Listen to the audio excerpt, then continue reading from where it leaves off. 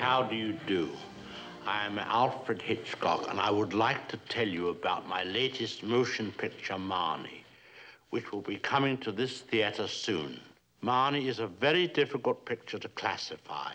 It is not psycho, nor do we have a horde of birds flapping about and pecking at people willy-nilly. We do have two very interesting human specimens, a man and a woman. One might call Marnie a sex mystery, that is, if one used such words. But it is more than that. Perhaps the best way to tell you about the picture is to show you a few scenes. This is Mark coming down the stairs of his family home outside Philadelphia.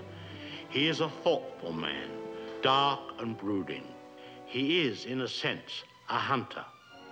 And this is what he is hunting, Marnie. Seeing her in her mother's modest house, one wonders how two such different people could cross paths. It was certainly not Marnie's idea. Marnie was going about her own business like any normal girl. Happy, happy, happy. Suddenly, into this colorful life comes Mark. At first, he didn't know what to make of Marnie. She does seem a rather excitable type. What would account for this strange behavior?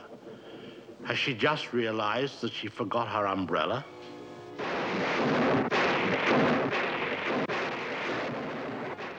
The colors. Stop the colors.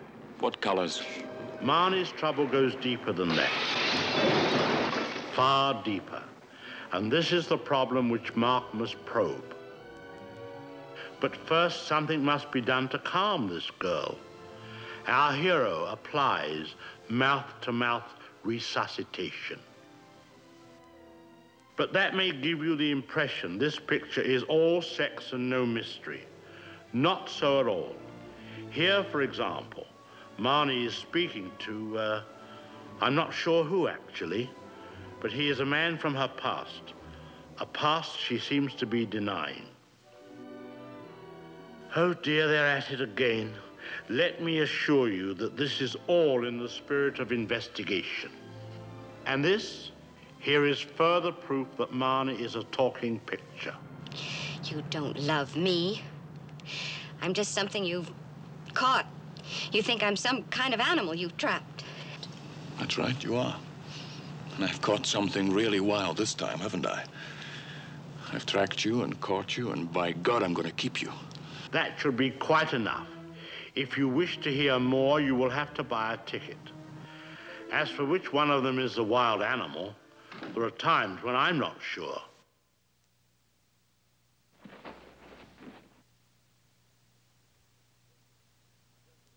I don't think that was necessary.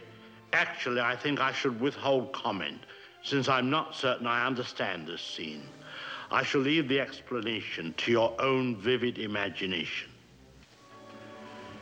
It would appear that Mark has a single solution for all problems. This is not so. Mark is a complex man, dark and forbidding. He can also be kind and considerate. And he is also a troubled man. Troubled because he cannot seem to unravel the mystery of the girl called Marnie.